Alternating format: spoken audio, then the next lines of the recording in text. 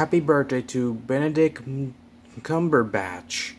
He is 45 years old, and he played the voice of the Grinch from the Illumination animated film, The Grinch, based on the book How the Grinch Stole Christmas by Dr. Seuss.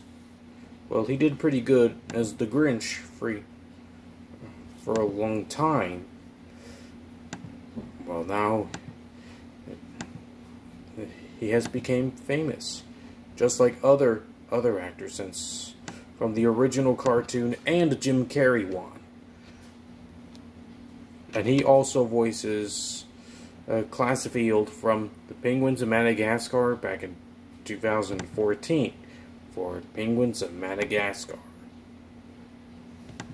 And he played many films and television series and theater productions all these years since Hedda Glaber and After the Dance and Frankenstein and Heartbeat and Silent Witness and Frosty Something and Sherlock Holmes, Parade's End, and Star Trek Into Darkness, and Adventures Endgame, and other stuff like that.